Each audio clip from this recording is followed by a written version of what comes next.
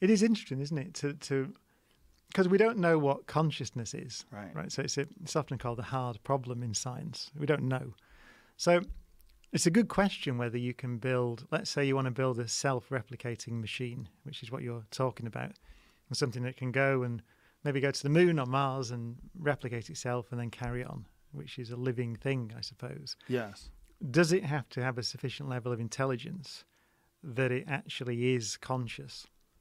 And all these things that we talked about, this word meaning that we used earlier, that we all understand but can't define, is that a emergent property that has to emerge if you've got something that's intelligent enough to replicate itself and live and, as you said, be the... I don't know the answer, but it's worth considering that this thing, emotion, meaning, love and fear and all those things, are just the things that happen when you are intelligent. Right. I don't know the answer to that. The caveat is always that we don't know about this. Know. Yeah. It's just not understood. Well, I think there's something weird happening. It's physical, though. I'm damn sure it's physical. I'm damn sure that there's nothing going on in my head other than what is allowed by the laws of nature as we understand them. So eliminating woo, you mean? The idea of a soul being some sort of a divine thing that's inside the housing of the body. Yeah, I mean, I would say we can rule that out, actually. I've argued in the past. How do you rule it out? I've argued we can rule that out in the following manner. So here's my arm, right? So it's made of electrons and protons and neutrons. And if I have a soul in there, something that we don't understand, but it's a different kind of energy or whatever it is that we don't have in physics at the moment, it interacts with matter because I'm moving my hand around. So whatever it is, it's something that interacts very strongly with matter. But if you look at the history of particle physics in particular, which is the study of matter, we've spent decades making high precision measurements of how matter behaves and interacts. And we look, for example, for a fifth force of nature. So we know 4 forces: the gravity, the 2 nuclear forces called the weak and strong nuclear forces, and electromagnetism. And that's what we know exists. And we look for another one with ultra high precision, and we don't see any evidence of it. So I would claim that we know how matter interacts at these energies, so room temperature now, these energies, we know how matter interacts very precisely. And so if you want to suggest there's something else that interacts with matter strongly, then I would say that it's ruled out. I would go as far as say it is ruled out by experiment, or at least it is extremely subtle, and you would have to jump through a lot of hoops to come up with a theory of some stuff that we wouldn't have seen when we've observed how matter interacts, that is present in our bodies. And presumably if you believe in the soul, you want it to exist outside when you die, you still want the thing to be there, and you might believe in ghosts and things like that. I mean, look at a ghost. I mean, it is something that carries the imprint of you, presumably. It looks like you, right? So that means that it interacts strongly with the matter that is you, because it carries a pattern. If it carries a pattern, it carries information. If it carries information, there has to be an energy source that allows that information to persist and the pattern to persist and so on. So again, you end up with a theory that is postulating something. It interacts with light, because if you think a ghost is the soul, then it's something that people see sometimes. So that means it interacts with light. But we know how light interacts. And we've ruled out anything but the most subtle further interaction that we haven't seen. The woo-woo version is that the brain itself and the body, the physical, this spiritual self, you are merely an antenna that's tuning into the great consciousness of the universe. But why? But then you have to answer what we know what we are made of. Yeah. So we know how those particles behave and interact. Right.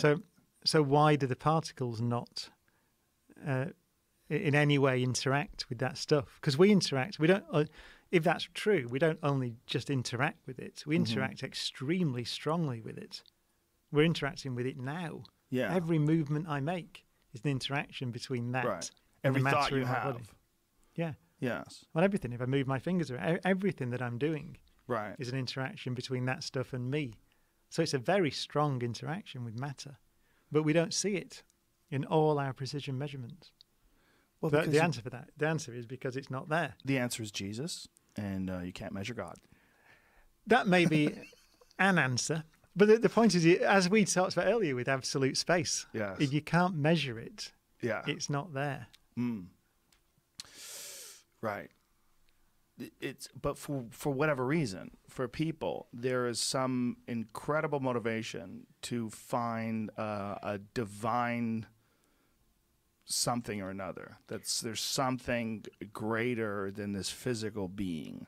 There's something. What do you think that is? Like, what is that compulsion? We've already sort of talked a bit about it. I think it goes to the heart of this question of what it means to be human. So I would say that being human, the answer, right, I don't have the answer to the meaning of it all, but an answer would be we are small, finite beings, right, which are just clusters of atoms, as we said before, that are very rare, but we understand roughly how they came to be. And we have a limited amount of time, not actually unfortunately, but because of the laws of nature. Like, the laws of nature forbid us to be immortal. Immortality is ruled out by the laws of physics. But also, actually, what's interesting about, if you look at the basic physics of the universe, going from the Big Bang to where we are today, then the physics is driven by the fact that the universe began in an extremely ordered state. So it was a very highly ordered system. And it is tending towards a more disordered system at the moment. And that's called the second law of thermodynamics. And it's that basic common sense thing that things go to shit, right? Basically, it's the second law of thermodynamics. What we strongly suspect, and I would say no, is that in that process of going from order to disorder, complexity emerges naturally for a brief period of time.